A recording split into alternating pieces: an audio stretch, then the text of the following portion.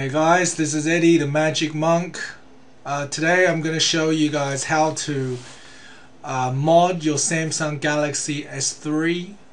So as you know, the first step to modding is we're going to root the phone first, and on the screen I have a few steps that you need to follow to root your phone. And so the first step is you have to make sure that you have the latest Samsung USB drivers, and if you're not sure whether you have that, you need to download it from this link. And once you've downloaded that, obviously you're gonna run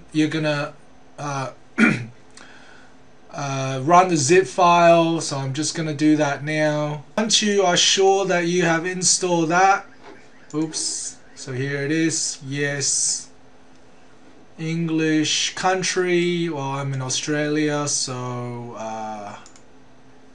Australia, where is that? Oops,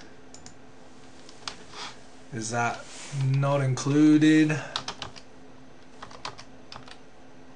Oh, what about UK English?